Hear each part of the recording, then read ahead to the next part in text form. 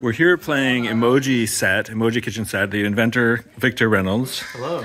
What made you think of this idea to use Emoji Kitchen to make a set deck? Well, I think it was my friend Ernie who actually discovered Emoji Kitchen.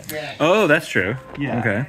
And So this is I had the a first lot of fun set. with Emoji Kitchen, and then I was trying to think of things that I could make with set, partially out of laziness, honestly, because I didn't know if I could make any original drawings or artworks. And Right. I think emojis are fun.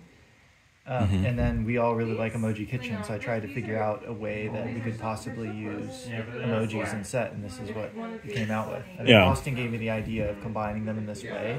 I realized, I could just do 4 categories of emojis, and then the combination is really just aesthetic. So the plant, okay, so you got plant, mushroom, and flower on the head. Okay, I get it. Yeah. It's very hard to like visually jump. Like once you have a group, like when I was doing, I just checked like this, and that. So it's like mushroom, animal. That's easy. And then you just find all those, and you just exhaustively go through it. And there's clearly no sets there. But like, so like mega diff is very hard. Like diff is extremely hard, but same is very easy in this, I think.